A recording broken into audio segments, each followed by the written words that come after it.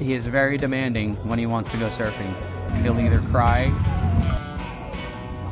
or do his little dance until we take him.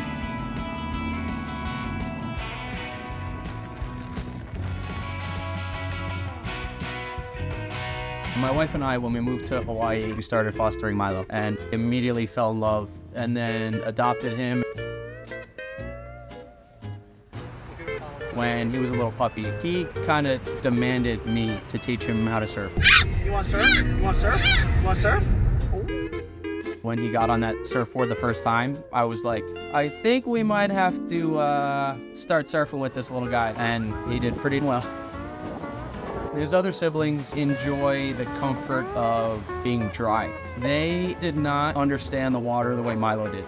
There's definitely a few reasons that I love to surf with Milo. Every surf session with him, I feel like our bond gets strengthened. We read each other so well. When I'm in a down mood, he knows to give me a little extra affection. Our connection with the ocean is so similar. The ocean has always been therapy for me, and I can definitely tell it's the exact same way with him as well. Good boy. Milo and I decided to compete in a surfing competition that was raising money for the victims of the Maui wildfires. As soon as we touched the waters, he jumped on the board. It felt so natural. I knew he was going to do well, but he got third place, and that really shocked me for his first surf competition.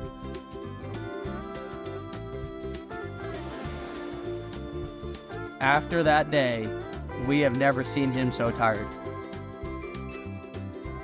He's a water dog. Anything in the ocean or in any type of water brings him so much joy. Milo loves boating, wakeboarding, kite surfing. I love that we get to experience new activities and hobbies together. And I always want to take him on the water with whatever activity we're doing. We just got this one-man outrigger canoe. I found one of my old beat-up boogie boards and attached ropes to the side of the outrigger. Sure enough, he loves riding out on the sidecar.